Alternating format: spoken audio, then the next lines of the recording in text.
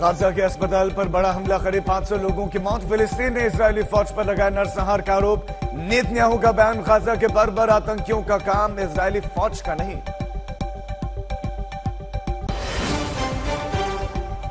अमेरिकी राष्ट्रपति इजरायल के दौरे के लिए रवाना। अस्पताल पर हमले को बाइडेन ने बताया दुखद, भयानक। जॉर्डन के राजा और नेतन्याहू से हमले को लेकर बात की। तेल अवीव में एयरपोर्ट पर रेड अलर्ट के बीच में जान बचाते दिखे जर्मन चांसलर। खतरे का सायरन बजा, विमान से उतरकर उसके निचले हिस्से में जा चुके।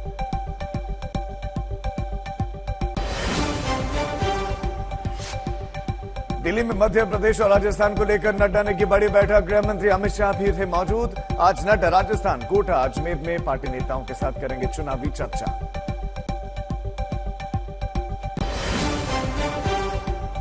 राजस्थान, मध्य प्रदेश और छत्तीसगढ़ चुनाव के लिए कांग्रेस का मेगा मंथन। आज पार्टी उम्मीदवारों के नामों पर सीसी की बैठक पर विचार।